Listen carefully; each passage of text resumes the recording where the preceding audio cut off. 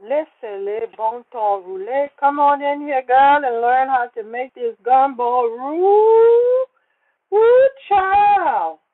I want to show you how I make this rich brown silk gumbo roux. This recipe is so easy. All you need is an equal amount of vegetable oil. Some people like butter. I prefer oil. And flour with a couple of pinches of salt, a lot of patience for about an hour long, a helping hand, and if you're lucky, you have a Robo Stirrer that can take some of the stress off of standing in the kitchen for an hour to make this roux. But let me tell you, if you take your time and make your roux, everything is going to be just fine. Your dish will taste like magic. And the darker your roux gets, the nuttier the flavor, the better your gumbo is going to taste. I got to warn you, it is extraordinarily hot. This is not something you should have a child in the kitchen helping you do. If this hot grease splashes on your arms while you are stirring it, you will have severe burns. So be careful about that. This is a process that you're going to do very slowly.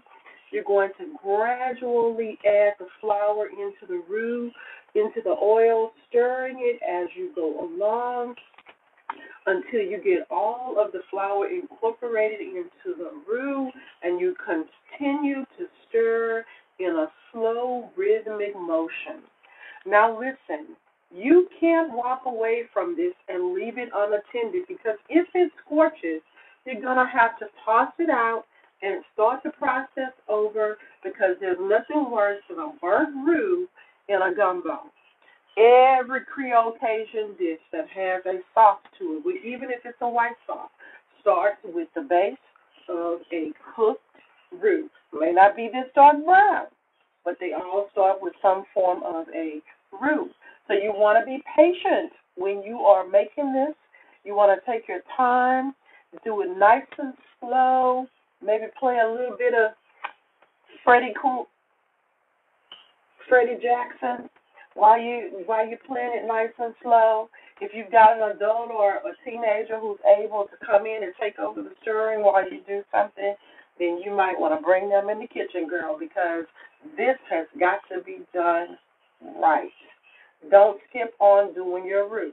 Now let me tell you something. When you're done cooking this roux and you have this rich, nutty brown flavor, make sure that you allow your roux to cool all the way down before you put it into a hot pot. Let's say you've already had some of your seafood cooking and it's hot.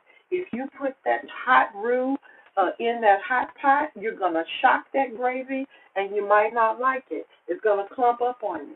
But if you let it cool all the way down, then just be kind enough to it and let it slide on in there. Mon amour, you are going to be happy.